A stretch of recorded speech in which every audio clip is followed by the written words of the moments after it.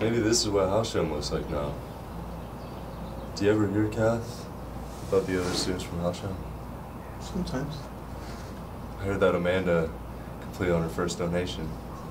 I think that happens more than they ever tell us. There's no conspiracy. It does happen sometimes, but it's not common. There's a guy at my center.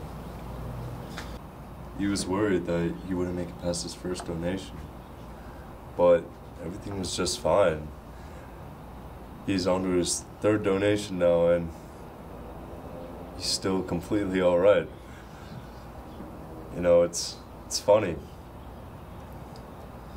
It's funny. I don't think I would have made a good care, but in a way, I was a good donor. Well, it's what we're supposed to be doing, isn't it?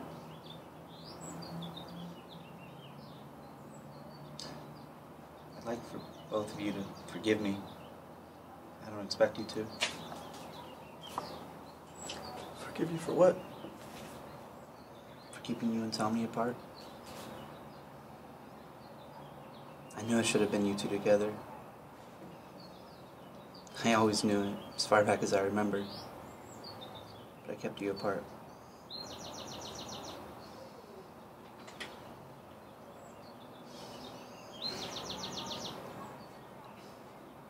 It wasn't just about the rumors about deferrals. It was because I was jealous. You had real love, and I didn't. And I didn't want to be the one that was left alone. It was the worst thing I ever did. And now, I want to make it right.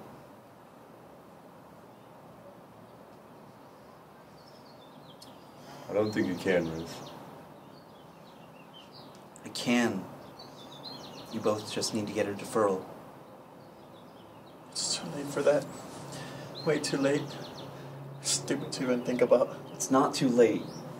Tommy, tell her. You'll see. Both of you.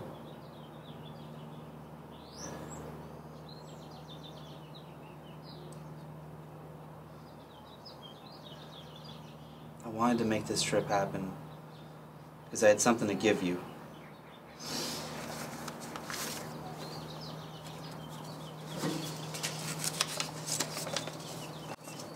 It's Madam's address.